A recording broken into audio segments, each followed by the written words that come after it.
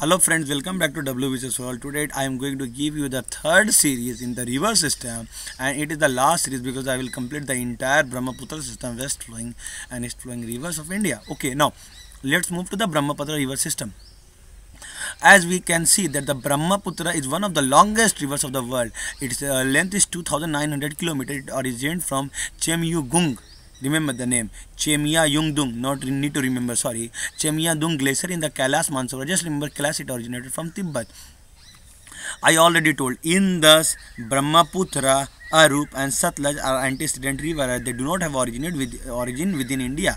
It passes in Indus, okay. It passes in Indus Tasangpo saturate zone. That is this river. That is India and Brahmaputra zone. As between Great Himalayan Kailash, it enters India is Debang. When it enters India, it's known as Dibang. It Namcha Barwa is a mountain which makes it a U. Remember, the river was flowing like that, and it suddenly makes a U-turn from Namcha Barwa mountain. Okay, and at that time it is known as Dibang. It is not Brahmaputra right now. Okay, it is Dibang. Okay, so it is my Dibang river. Okay, sir, and it is my Lohit river. After merger, remember, it entered into Assam near Sadia plain. Remember, a Vijay Hazarika bridge was made from Sadia, Assam to Arunachal Pradesh. So these are the Sadia's place of Assam. After Sadia, it is known as Brahmaputra because its tributary Lohit meets from here. Tributary Lohit meets from here. So now the Dibang and Lohit after meeting is known as Brahmaputra. What are the important tributaries of Brahmaputra? That is Manas. We already can see that the Manas is from here, and Subansri, that is from here. Dibang already given there, Lohit given there, and Kapili. Kapili, remember, from Barail range. Kapili from Barail range. Okay. Now one more important river is giving there, that is Dhansri from Naga Hills. Okay. And Dibang Dam in Arunachal Pradesh and Tipai Mugh Dam. Remember, Dibang Dam, obviously the name Dibang is on Arunachal Pradesh, and Tipai Mugh Dam is on Barak river. Barak is a river here. And Loktak Lake is in Manipur. Three important: Dibang Dam, Arunachal Pradesh; Tapai Dam, that is on Barak River, okay, and Loktak Lake is in Manipur. Now let's move. Now it is the Brahmaputra. The Brahmaputra is coming. Now it has entered into the Bangladesh. Okay, it's okay. It is entered Bengal. Ganga entered through Bengal. Okay. Now what will happen? It enters Bangladesh as Jamuna. From here onwards, this portion is known as Jamuna. Okay. It merges Ganga, ultimately known as Padma. When these two meets, now it becomes Padma. Now one more river, Meghna, comes from Bangladesh and meets here. So from here to here, it is known as Padma, and after meeting with Meghna, it becomes Meghna. Now, the largest delta formation is of the world, that is Ganga Brahmaputra delta, is this. Okay, remember that the Dibrugarh and the Guwahati is on the Brahmaputra river system. Okay. I told you about Barak River. That is the Barak River which originated from Naga Hills. Okay, and Tipai Phum Dam in Manipur is located on the Barak River. Okay. Now, Brahmaputra river system ends. Now we will move to west flowing rivers and east flowing river of peninsular India. Now let's move to the, first of all, west flowing river. We can see in the peninsular India there are only two west flowing major river systems. That is Narmada here and Tapi here. Remember, today I am giving you one trick and one very important information.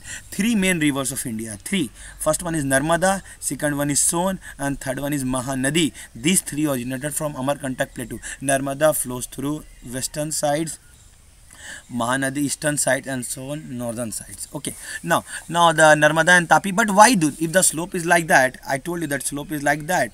So why they are flowing in this way? There are important reasons. Okay, what are the reasons? I will tell you. Most of the river, even all of the river of peninsular India, are flowing through eastwards. Only Narmada and Tapi are flowing through westwards. East flowing river, we can say the Damodar, Suvarnrekha, Mahanadi, Godavari, Krishna, Kaveri, etc. as we know. Now let's come to the Narmada. Narmada is very important. It is 1057 km long, and its source is none other than Amarkantak. I already told you. It's flowing to the rift valley between Vindhyachal and Satpura. This is Vindhyachal and this is Satpura, and Narmada is flowing through that. That is why it is able to flow westernwards. Otherwise, none of the river is able to flow westernwards. And it flows in a rift valley between Vindhyachal and Satpura. So there is a rift valley created, and it is very easy to flow in the rift valley. That is why Narmada is flowing in the western sides. Now from Madhya Pradesh, Maharashtra and Gujarat, okay, Dhuandhar Fall is on MP, that is in Jabalpur. It is very important. Dhuandhar Fall is in Narmada and in Jabalpur, and it is in MP. It is much near Behruch in Gujarat. We can say that in Gujarat, Behruch. Okay, Sardar Sarovar Dam, it is very important dam. It was in the news. That is in Gujarat. Bargi Dam in Jabalpur, obviously in Madhya Pradesh. Indira Sagar Dam, again on the Madhya Pradesh. Tawa Dam on the Tawa River tributary of Narmada in MP. Okay, and apart from that, Bargi Dam, Narmada Sagar Dam, Omkareshwar Dam, again in the you can say in the Madhya Pradesh. Mahereshwar Dam, again on the Madhya Pradesh. So these are the important dams of Narmada River. Remember each and everything. Okay. And I told you, Tawa Dam is also in the Madhya Pradesh, but it is not on the Narmada River. It is on the tributary of Narmada, that is Tawa. Okay. Now come to the Tapi. It sources from Betul Plateau in Madhya Pradesh. This is the Betul Plateau. It originated from India and it flows south of the Satpura. Important tributary is Purna River. It merged into sea near Gujarat. Now from Madhya Pradesh to Maharashtra and Gujarat. Ukai Dam. Remember Ukai Dam. Ukai Dam near Surat, and Surat is located on Tapi. Ukai Dam near Surat, and Kakrapada project is on at you can say Tapi. So Ukai Dam is on Tapi and Kakrapada is on Tapi and Surat is on the Tapi river. So only these two rivers flow westward, because we can say they are making a reed valley. The length is 724 km, and most of the, even all of the river now will flow western side. But there are few western flows river here. That is Aravali, that is Sabarmati from Aravali range. Originate from here, and Vindhyachal from Vindhyachal, as already told you, Mahi from here. So these two are also west flowing river. So Aravali, from Aravali there is Sabarmati, and from Mahi from Vindhyachal. Okay, now we can see. Now there are west flowing rivers from Western Ghats. Now the Western Ghat is like that, and from the Western Ghat the west flowing river maintains a very short distance, even not of 100 km, because Western Ghat, the distance between Western Ghat and Arabian Sea is very less. So if the some river originates from Western Ghat, either it may go to the eastern side, that is Bay of Bengal, very long distance, or to the Western Ghat, that is very short distance. So few river from Western Ghats flows through Mahanadi river. We can see that after Gujarat, Western Ghat starts. So Western Ghat, there will be no west flowing river, because it is Western Ghat and it is Bay of Bengal. If the river is flowing through Western Ghat, it will cover a very short distance. Okay, and it will go this way, that is eastern side, it will cover a very long distance. Okay, now we can say the Mandvi and Juari is in Goa, and Panji is on the Mandvi river. Remember Goa, there are a lot of Juari, so it is Juari river, and Mandvi, that is a island of Kanchachina in Agnipath. So it is easy to remember. Now let's move to the west flowing river. There are Kali Nadi, Sravati in Karnataka, Kali Nadi, Sravati and Nehrauli, three rivers. Remember, in Karnataka there are three, neither Kali Nadi, Sravati and Netravali, three rivers in the Karnataka. And Goa we have seen two rivers, Juari and Mandvi. Okay, in Karnataka three, Kali Nadi, Sravati and Netravati. And we know that the Sravati, that is the Sravasti Jogfall or Garsoppa Jogfall, is the highest jogfall in India, is located in the Sravati river in Karnataka. Okay, now let's move the Periyar and Pamba river in Kerala. Now the Annamalai Hills, Periyar river, and Cardamom Hills, Pamba river. Udduki Dam is in Kerala. Okay, remember. Now west flowing rivers ends. Now that comes to the most important, that is the eastern flowing rivers of India. In the eastern flowing, the most important is for us it is the Moda river, because it originates from Chota Nagpur Plateau. Sources and tributaries Badakar, and the iron steel factory is located on that. Okay, now let's have a detail of the river of West Bengal. That is the Tista, originates from Jambu. Remember, whatever information I am saying, it is very important for WBCS. Tista originates from Jammu Glacier, Himachal Pradesh, tributary as Rangit. Okay, after that Mahananda, it is from Pagla Jhada Falls, and Kali Nadi, it's Mahi, it's Kali Nadi, Mehi and Balchuna are the tributaries of Ganga. Mahananda is the largest river of North India. Remember, after that Jal Dhaka from Bidang Lake, okay, and Torsa and Biral Khol. Torsa and Biral Khol are the tributary. Now the rivers of the Chota Nagpur, Damodar, which is known as the Sorrow of Bengal. We know that Khamarput Hills, Badakar, Konar, etc. are the tributaries. Mayurakshi from Tirkut Hill and Barkeshwar and Damodar are the tributaries. Now the Haldia, joint flow of Kali Ghai and Kangnavati and Suvarn Rekha from Chota Nagpur Plateau. These are the important rivers of Bengal. Now the dams. Dams are important. The Badaka, the main dams are Maithan Dam in Jharkhand, Balapadi and Tilaiya in Jharkhand. Okay. Bokaro, on Bokaro River, this Bokaro Dam. Konar, the main dam is Konar, and the main dams are Barmo and Panchet. Now sir say that you skipped. No, I didn't skip. There are dams are given in very detail. Konar Dam, it was constructed across Konar River, a tributary of Damodar River in Hazaribagh in Jharkhand, and opened in 1955. 1955. Farakka barrage, it is a terminal barrage. The project has led to dispute between India and Bangladesh, as the Bangladesh claim that the project has adversely affected its water supply. Maithan Dam, as we know that Maithan Dam is located in Badaka River at Maithan, 48 km for Dhamdad in Jharkhand. These are the important dams of Bengal. Let's move. Now come to the east flowing river, that is the Suvarn Rekha, Baitarani. So this is Suvarn Rekha, okay. This is Baitarani, okay, and this is Brahmi. So what are the importance? Remember Suvarn Rekha, Baitarani. Suvarn Rekha from Ranchu Plateau we can see. Jamshedpur is on Suvarn Rekha, that is in here. Baitarani from Garjat Hills, okay. Brahmi headward stream South Kiol and sunk from Chota Nagpur Plateau. South Kiol and Chota Nagpur Plateau mills to make Brahmi. So these are the important rivers of eastern India. Now we are moving. Now it is Mahanadi. Two rivers, Narmada I told you, Son I told you. Now the Mahanadi. These three originate from, obviously I told you, Amarkantak. So we can see that Mahanadi 858 km long is a water dispute between Chhattisgarh and Odisha. Now the water dispute starts. Okay. Now Chhattisgarh is saying we want more water. Odisha is saying we want more water. Source is none other than Danda Karniya near Amarkantak in Chhattisgarh. Now the left bank we can see, left bank are Shionath, Hasdo and Man. Shionath, Hasdo and Man. And right bank are Tel, Jong and Ong. Tel. It was usually asked that the Tel is the tributary of which river. So remember, Tel is the tributary of Mahanadi. Okay. Now Hirakund Dam, that is the longest. Tikdapada, okay, and Naraj Dam. The three dams are in Odisha and all the three dams are on Mahanadi. Hirakund, Tikdapada and Naraj. And Sambalpur and Cuttack is on Mahanadi. So these are the importance of Mahanadi river. Draw it on your map. Now the small river, Odisha, sometimes asking the question, that is Ruskilia. Source is Nayagarh Hills. Mouth known for hatching site of olive ridley turtles. So it is at the important turtles. Now it is going to be enders. So they can be asked questions somewhere. Okay. And the Chilka Lake is located near Ruskulia river. Now let's move to the Godavari, that is also known as Dakshin Ganga. See the length. It is the most long river in the South India. That is why it is known as Dakshin Ganga. Ganga of South is different thing. Dakshin Ganga is different thing. It is known as Dakshin Ganga because of length. The source is, obviously the source is Trimbak Plateau near Nasik.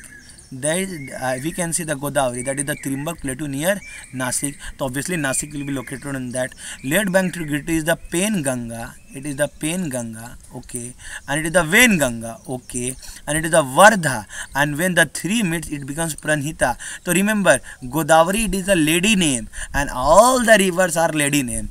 Pen Ganga, Vardha, Ven Ganga, Indravati, Sabari, Sileru, Manjara, Balghat, all are ladies name, and Godavari itself a ladies name. So whenever Ven Ganga, Pen Ganga, it is easy to remember Godavari because Ram Ganga, जो कि राम की गंगा मैली हो गई है, is the tributary of Ganga. Now let's move. Okay. Now what are the important right bank tributaries? Manjara, as I already told, and all other are left bank tributary. Nizam Sagar, Sri Ram Sagar Dam, which is also known as Puchampulu. Sri Ram Sagar Dam, that is in Andhra Pradesh, is known as Puchampulu Dam. Nizam Sagar in Andhra Pradesh is on Godavari River, and Polavaram Dam is in Andhra Pradesh in Godavari River. Okay. Now let's move to the Krishna. Krishna is very important river. Its length is 1327 km. We can say the source is Western Ghat near Mahabaleshwar. So this is our Krishna river. It originates from Mahabaleshwar in Maharashtra. Okay. Now here water dispute between Andhra and Karnataka. Obviously now the water dispute will increase now because it is not a rain-fed river. Water will go down in summer and people needs a lot of water for irrigation and drinking. And in southern India we will see a lot of water dispute. Now the first one is of the Mahanadi. I told you. Godavari there is no major dispute, but in Krishna there are disputes between Andhra and Karnataka. Left bank tributaries, left bank tributaries Musi, Sina and Bhima. We can say it is Musi, Sina and Bhima. And right bank tributaries Ghat Prabha we can see, Mal Prabha we can see, and Tungbhadra and Hagari. Tungbhadra and Hagari. Tungbhadra, very important river. Koyna Dam, that is in the Maharashtra, is on the Koyna river, that is the tributary of Krishna. Okay. Nagarjun Sagar Dam. It is now important. Nagarjun Sagar. Nagarjun Sagar is located in Andhra Pradesh, and it is also a dispute between Andhra and Karnataka. Water bit from Nagarjun Sagar Dam. Now the water dispute here also. Sri Salem, that is in Kurlo in Andhra Pradesh. Sri Salem Dam. Almaty Dam, again in the Karnataka, in Andhra, Karnataka on Krishna River. Vijayawada is located on that. Vijayawada is located on Krishna River, and Hyderabad is located on Musi River, and Kurnool is located on Tungbhadra River, and Tungbhadra Dam is on the Tungbhadra River.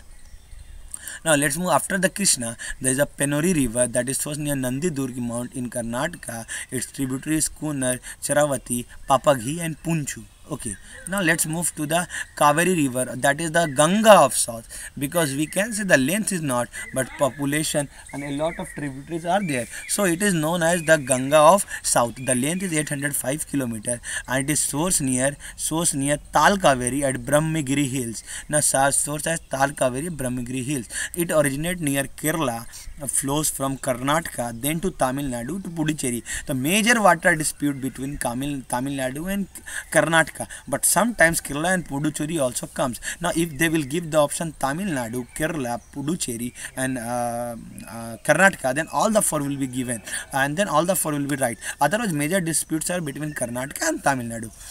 Okay, now the left bank tributary is Sima and Hemavati. They are asked that what are the left bank? The Sima and Hemavati. Right bank tributary is Kavani, Bhavani, Noili, Amravati. Mettu Dam, that is also known as Stanley Dam, is in Tamil Nadu, is located on the Kaveri River. And Krishna Sagar Dam is on the Kaveri River in the Karnataka. Trichupalli and Srirangapatnam is on the Kaveri River. Remember, Trichupalli and Srirangapatnam is on the Kaveri River. Now let's move to one more important river. That is Vaigai. Vaigai is source near Vasudhan Hills. Okay, Maduri located on Vaigai. It is dry channel, but suddenly disappear, then again reappear. So this is Vaigai. Okay, that's question asked. Okay, now let's move.